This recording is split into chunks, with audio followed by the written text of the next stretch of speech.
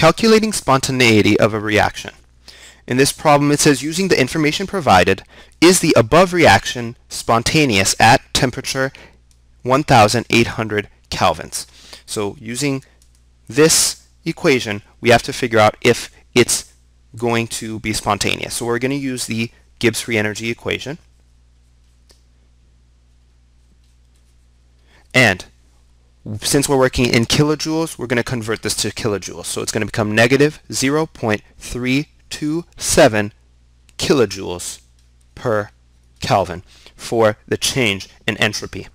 So now that we have that, all we have to do is plug in what we have for the variables here.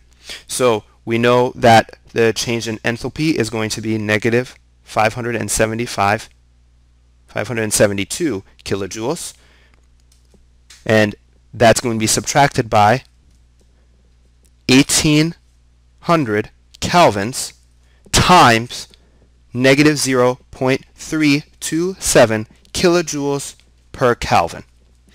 And when I do this calculation, I get the answer as 16.6 kilojoules. So if this means that the change in free energy is positive, and if the change in free energy is positive, then that means the reaction is not spontaneous. So then that means that A is the answer to our question.